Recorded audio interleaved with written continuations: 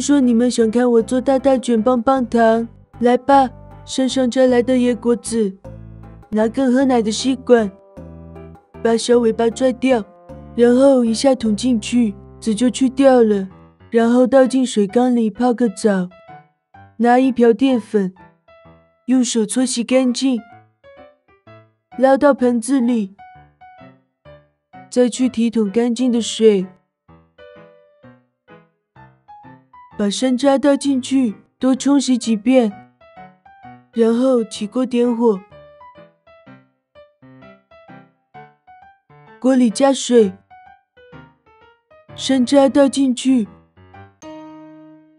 大火煮10分钟，煮至山楂软烂捞出，然后拿来压榨机，把山楂切碎，放到榨汁机里，接杯矿泉水倒进去，盖上盖子，按动按钮，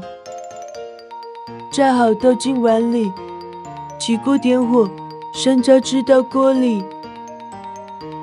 加点冰糖，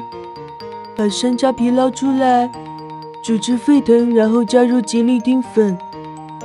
勺子搅拌均匀，拿来模具，把煮好的山楂倒进去，铺平，然后等它风干变凉就可以了。2000 years later， 风干好的山楂均匀切开，然后给它卷成棒棒糖。